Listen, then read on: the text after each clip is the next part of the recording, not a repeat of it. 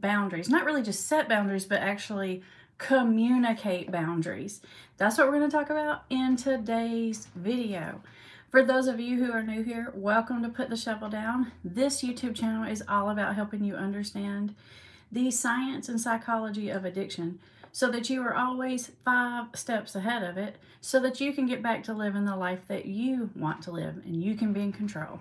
Today, we're going to talk about boundary setting. Now, this topic is truly important. Whichever side of the addiction you're on, it doesn't matter. This topic is important, whether you're the family member, you're the person that has the addiction, you're a counselor, or you don't have anything to do with addiction at all. You probably want to know how to set and communicate effective boundaries. And so today we're going to learn how to do that. Now, for those of you who aren't new here and you are here regularly with me live, I will tell you that my internet's out today and it's been out for like 4 hours. I'm waiting for them to fix it. So I'm going live from my phone, which is not, I haven't done that in like 2 years. So I will have to remember how to do that. I'm going to try to keep up with y'all's comments, but I can't scroll back through them like I usually can. So I'm just going to have to do the best that I can. All right, here we go. So the most effective way to communicate a boundary is not to verbally communicate a boundary. You see, that's where most people mess it up. They want to tell people what they can and can't do, or what they will and won't do. And so it's kind of like if you say to your kid, like, you can't have drugs in this house, or you can't come home drunk anymore, or even if you try to say, I'm not going to allow you to have drugs in this house, or I'm not going to allow you to come home drunk anymore. I know a lot of you want to communicate that way because you're like, oh, I'm doing boundaries right, because Amber says boundaries are about your behavior, not their behavior. That's right. If you're thinking that, then you are half right, because you can't tell other people what they can and can't do. You really can't. Even if they're just like a teenager living in your house, it's just not very effective to tell people what they can and can't do. Whether you think you should or shouldn't be able to do that isn't the question. It doesn't work. You can, however, set boundaries for your own behavior. And even if you've got that part of the equation right, then you may be caught up in this idea of thinking that if I verbalize that to the other person, then they're going to get it, and then they're going to treat me differently because I've put my foot down, I've said what I'm going to put up with and what I'm not going to put up with, and they're going to act right, they're going to respect my boundaries. And so many of you that have tried that, you've gotten very, very, very frustrated. So let's talk about why the verbally communicating it is just not the most effective way to do it. The first thing about that is you got to get it out of your head that you have to give people fair warning. Most of the time, most of our boundaries are pretty common sense, right? But we feel like we have to like give people all these chances, and it's like, if I don't tell it to you, then I haven't treated you fair. Where there are some things that you just shouldn't have to tell, right? Like, if you keep stealing from me, I'm not gonna let you live here.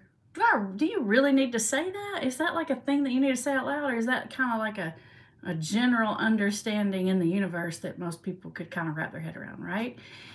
Most things don't need to be said anyway, and you do not have to give like warnings and stuff. So first, get that thought out of your head, because it's not true. But secondly, what happens, and this is the most important one really, is because when people try to communicate it verbally to other people, you have in your mind that because you've communicated it, now it's like you've set this new rule and the person is going to respect that. And I'm telling you, it just doesn't work that way. And another person isn't going to shift how they treat you until you change how you treat you. And so the best way to communicate boundaries is by your behaviors. So for example, if you're trying to set a boundary around how much you are or are not going to help someone financially, telling someone, hey, I'm tired of you coming to me asking me for money all the time. That's the only time you call me is when you're in crisis, you want something, and I'm just not going to do it anymore. It's not that effective, because they're going to call you again. They're going to test it, right? The best way to communicate that is to either not answer the phone when they call you to do that, or to say, oh, I'm really sorry about that, can't help you. You don't have to go into a lecture about it. You don't have to tell them why or why not. You don't have to say I'm broke and I can't. You don't have to say because you're not feeling their addiction. Because the more you talk, the more words you say, especially if it's dealing with an addiction kind of topic, the more likely you are to just start a big giant argument, right? And so the best way to set a financial boundary is to stop paying for the things you don't want to pay for, right? If you absolutely feel like you just have to communicate it, maybe there's some special circumstances you got to say it. Okay, I get it. Then say what you will help with, right? It's easier to say what you will do. It's easier to say yes to some things than it is to say no to other things. Like if you're dealing with like a little kid and they want to go to the park and they're screaming and hollering, they want to go to the park, you can say, no, we can't go to the park right now, we have all this stuff to do. Or you can say, oh man, that sounds really fun, I think tomorrow we got some time, let's do it tomorrow. So if you are going to verbally communicate, it usually goes better if you'll communicate in the positive direction, as in what you can do or how that could work, or under these circumstances how that could work. It's just people take that better, right? It's like a okay under this circumstance versus a no. People don't like no very much. And we're going to come to that. So keep listening, because we're going to talk I'm going to give you some more examples about boundary setting.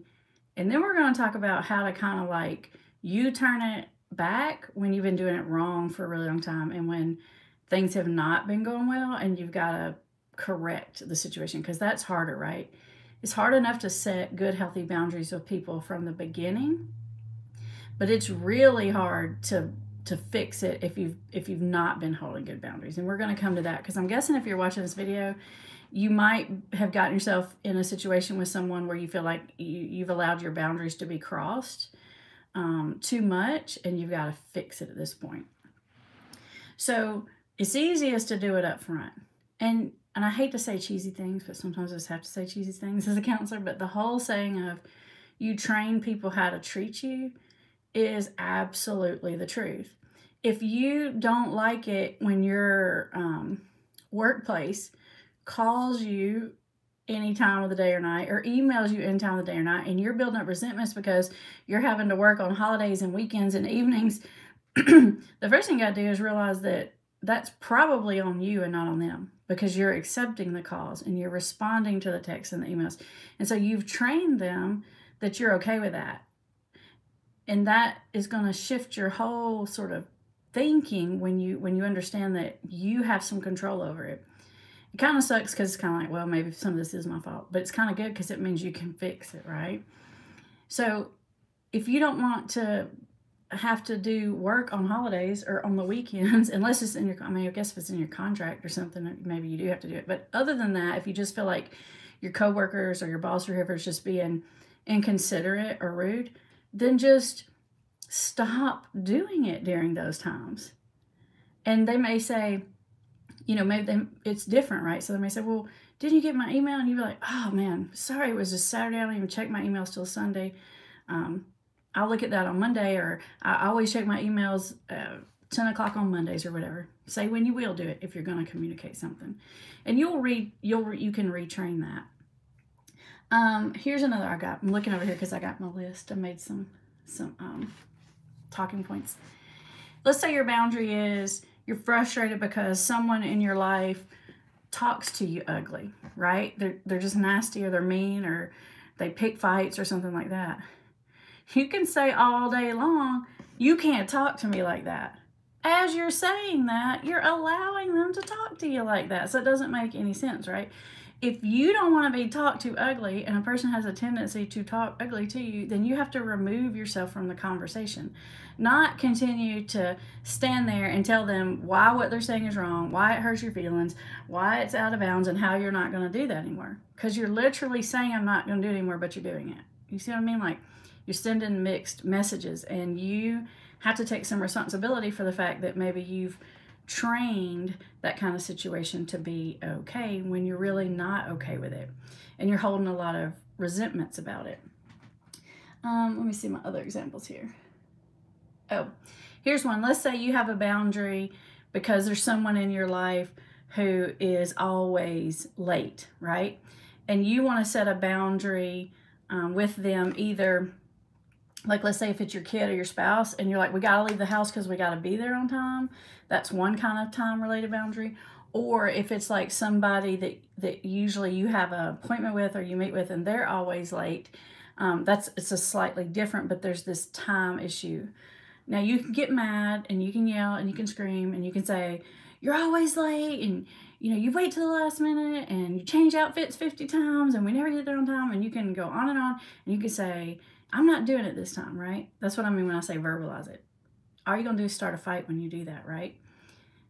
You can, if it's your kid, then I might suggest just saying something like, hey, gonna leave at 7, so if you want to ride with me, make sure you're ready at 7. This taxi is leaving at 7, or whatever it is. If it's your, and then leave. Then leave. If it's your spouse, it might be a little dangerous. It might not be the best idea to just leave without them as this way of like teaching them a lesson or punishing. It might not go over well. Just saying. So what I might do in a situation like that is I might just say, if the other person's still getting ready, say, hey, I know you still need a little more time getting ready. You know how uptight I am about being places on time. I'm crazy. That's just my own OCD. I'm going to go ahead and go. I'll meet you there, right? And let them get there. So at least you're sending that same message of, hey, I'm leaving because I need to be there on time. If the other person wants to come late and because they want their hair to be perfect, that's okay. That's their boundary, right? And you don't have to get mad at them and tell them what they can and can't do. If you know that's consistently a problem, then just arrange that you guys ride separately. Everybody will probably be happier, right? Let's see, what other kind of examples? You guys give me some examples of boundary issues you run into, and we'll explore those together. I did write down a few examples that I wanted to talk about. Oh, if your boundary is, I don't want to be around you when you're intoxicated, right? That's a common one that people deal with when it comes to addiction. If you don't want to be around them when they're intoxicated, you can say you can't come home messed up, but that's not going to work. Or if they come home messed up, you can remove yourself, put yourself in another room and do something else. Now, I'm not talking about doing it in a way that's like, I'm giving you the silent treatment, I'm being mad, you're being punished. Just sort of respectfully be like, hey, I'm going to go and watch my Netflix series or whatever. Just remove yourself when they're intoxicated. Not in an argument kind of way, not in a, I told you not to come home like that, none of that. Just remove yourself. And when you do this enough times, you really begin to retrain people without having to say it and without having to pick the argument. Now, let's move into a little bit of, if you've been maybe letting people cross your boundaries for kind of a while and you need to fix it. I still want you to do everything I just told you about change your behavior, not have the conversation, right? But I do want you, when you do that, you need to expect that the other person probably is not going to respond to that really well at first. People don't like it when you change the rules of the game. And so you need to go into that situation maybe like understanding that you are changing the rules of the game, right? And it's natural for them to be frustrated. So go ahead and expect them to be frustrated. Don't get mad that they're mad, right?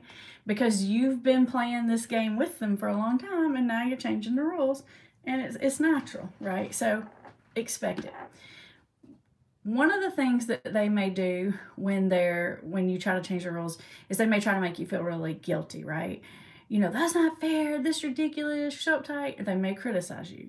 They may tell you it's all your fault and you're ridiculous and you're too uptight and you and your boundaries or whatever. They may say a whole bunch of stuff. Normally, if that happens, then, and there's some truth in the fact that you changed the rules of the game, then I would just acknowledge that. You can say, you know what, you're right, I used to do that. I've changed that just because it's not good for me anymore. You're right, it's probably not fair. I changed the rules, but nonetheless, I've changed the rules. So, acknowledge the fact that it's different, right? And that maybe you did set the wrong precedent. So acknowledge their feeling, but hold the line anyways, right?